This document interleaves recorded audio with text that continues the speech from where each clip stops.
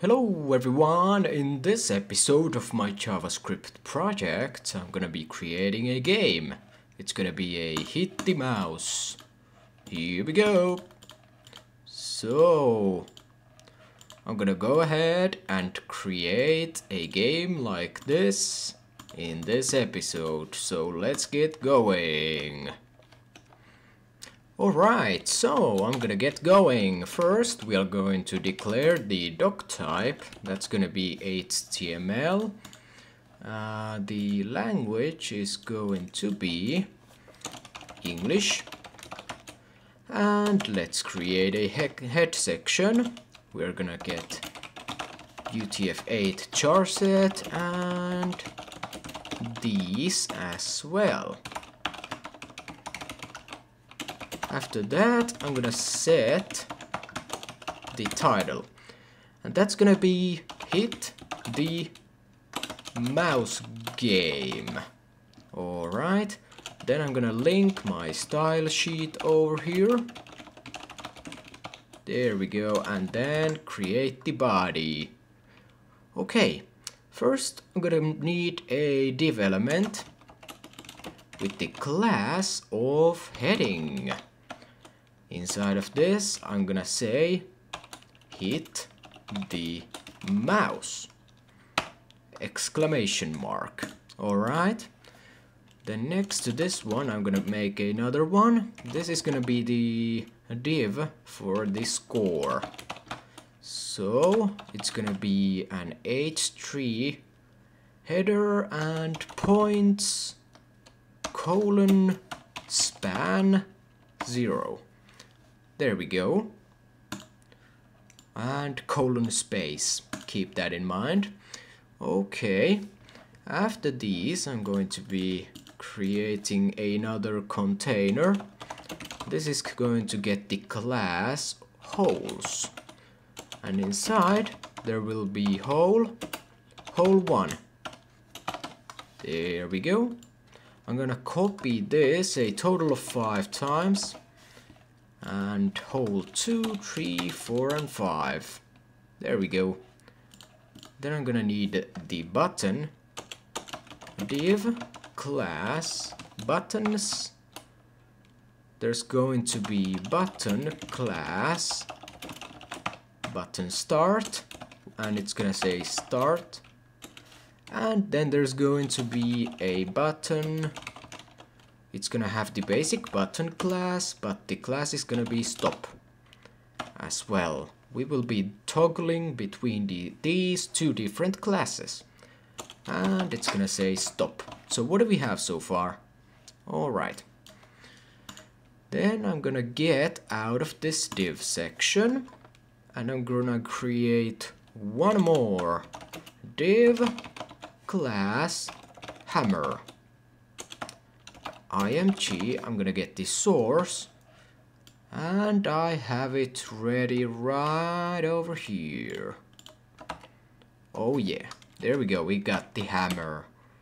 Okay, then there's one more thing.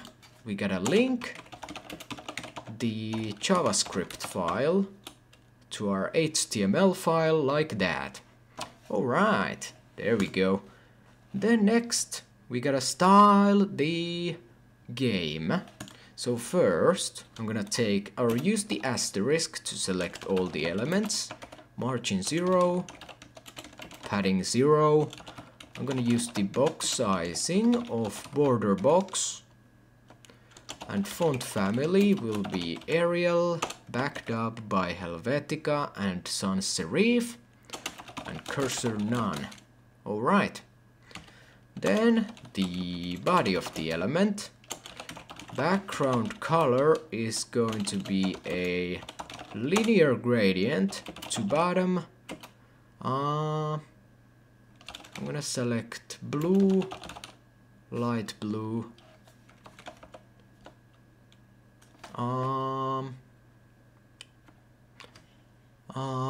Yeah, I'm missing the height, 100 viewport heights. And I gotta comma separate these. There we go. We got the linear gradient background. Then I'm gonna use some HSL values. I'm gonna set this to be like 70. Something like that's good. And a light blue. A little bit lighter. There we go. Alright. Yeah, I'm gonna keep the 100 viewport heights. Alright. Then I'm gonna justify content in the center. I'm gonna use a flex box and align items center. Okay, we may have to change these, but let's see. First I'm gonna style the heading. So the font size will be 3EM. Alright. Then margin 1EM0 and text align center. Then I'm gonna take the score. Font size will be, let's say, 2EM. And margin 1EM and 0. And text alignment center. Then I'm gonna take the holes. Yep, this one. And let's say flex 1, 0 and 33.33%. Overflow will be hidden. Actually, nope. This is the wrong code. This is gonna be the code for the individual whole class, but this is gonna be having a width of 600 pixels. Height will be 400 pixels. Display flex. Flex wrap will be wrap. And margin 0 auto to center it. Okay, this is what we have so far. Now, I'm gonna go over here. I'm gonna remove these. Okay, this is what we got. Alright, then I'm gonna go over here. After the holes, we will have to style the individual holes, which is gonna be right over here. All of these have the class hole and a number, and then the parent is the holes. So let's take the hole. Flex is gonna be 1, 0 and 33.33%. Overflow, hidden, position, relative.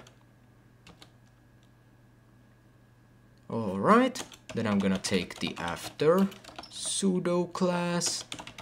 Display will be block. The background is gonna be a URL. And I got the URL ready. There we go. Then this is gonna be bottom, center, and no repeat. Okay. What do we have now? Alright. Then background size will be contain. Content will be an empty string. Width 100%. Height 70 pixels. Position will be absolute. Z index, let's say 20. And bottom minus 30 pixels. Alright. So there we go, we got the graphics on the screen now. And then I gotta take the rat or mouse, whatever. The position is gonna be absolute. Z index will be 10, so it can hide behind those rocks or whatever you wanna call those. Height will be 10 viewport heights. Bottom 0, left 50%, and then a transform. Translate X minus 50%. And the animation move 0.5 seconds. That's gonna be a linear animation. Right, let's check it out, what we have so far.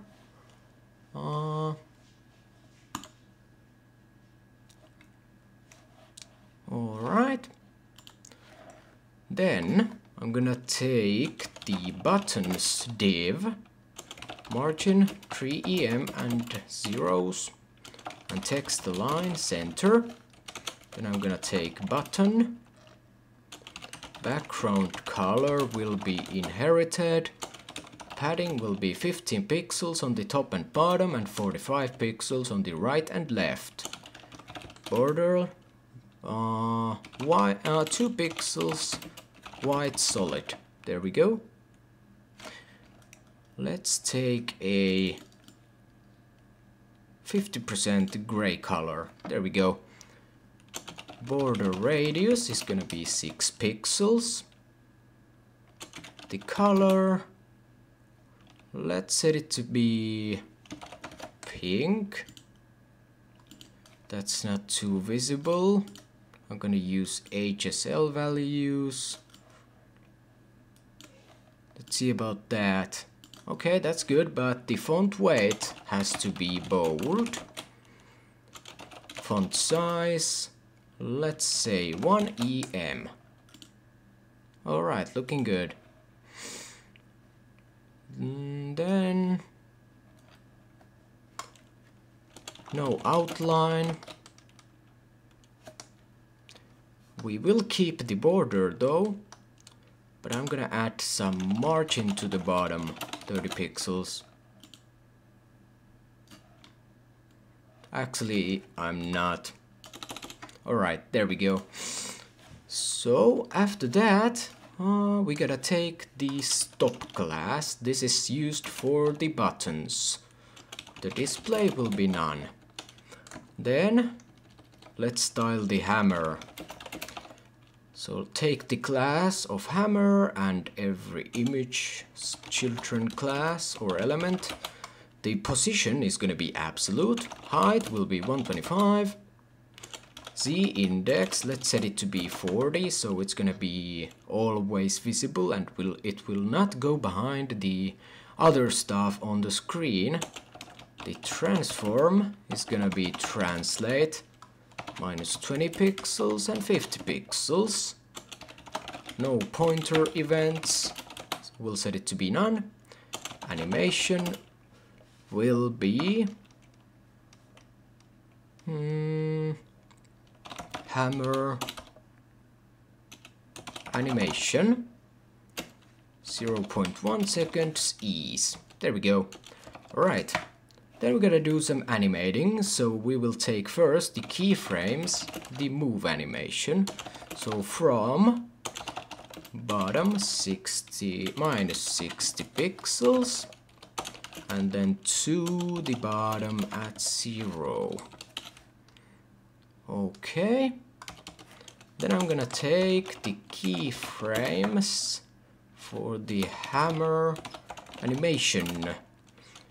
From transform, rotate 0 degrees to rotate, let's say minus 40 degrees. Okay. And then we gotta add the functionality with JavaScript. So we gotta make the mouse be the hammer, because right now it isn't so. First, we gotta get some constants. So I'm gonna declare a constant value. Score is gonna be document. I'm gonna be using query selector this time. I'm gonna take the score and the span child element. I'm gonna make holes. I'm gonna use the query selector, and the class is going to be hole. Dot hole. There we go. Then I gotta create start btn. That's gonna be the buttons with the class start, and then a stop button. That's gonna be the buttons with the stop class. And then I'm gonna need the cursor, and that's gonna be equal to the image of the hammer. So let's take the dot hammer and the child img. Alright. So we have the hammer div class, and the child element of this class is this image. So yeah, alright. Then we gotta change our default cursor to the hammer. So window, we will add an event listener, mouse move. Then we got the event parameter, and I'm gonna use an arrow function. Do this cursor dot style dot top is gonna be event dot page y plus pixels. Then we will take cursor style left e dot page x plus pixels.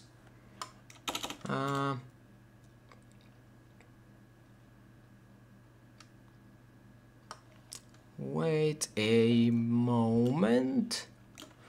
Why did I put brackets over there? No idea. Alright, so that's gonna be it for that. Now our mouse is the hammer. Alright, then let's go ahead and continue. So when we click, the hammer should do the animation. So let's add another event listener to the window. And we are listening for a click. When we hear that, we are going to do this. Cursor, style, animation will be none. Then we will set timeout. I'm gonna use an arrow function. The animation is going to be an empty string, and let's say 101 milliseconds. There we go. So now we can actually click the hammer. What about if I remove actually? What if I remove this? I want to try it out. Okay. Oh man, I gotta type it all back in. Okay, be right back. Okay, there we go. I copied this, but then I accidentally clicked or pushed the Ctrl X buttons to cut something else on the page. So my copy on the clipboard was gone. Anyways, then we are going to take the start button. So when we click the start button, we are going to do this.